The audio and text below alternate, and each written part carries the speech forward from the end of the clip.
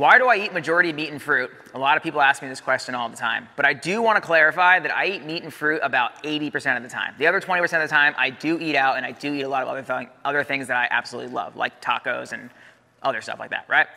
So the reason I eat mainly meat and fruit is because it is so easy to do. I don't have to weigh my food. I don't have to measure my food. I love the way it tastes. And I don't really have to spend a lot of time in the grocery store. I just go, I grab 3 pounds of meat, I grab a bunch of fruit that I like to eat, and at the end of the day, it easily falls within my maintenance calories, or even a little bit less, and makes me actually considerably leaner.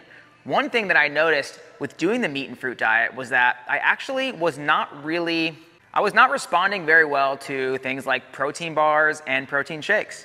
Every time I would have a protein bar or a protein shake, I would easily notice that I was a lot more bloated than if I didn't have a protein bar or a protein shake. I also noticed that eggs made me extremely bloated as well and gave me a lot of gas.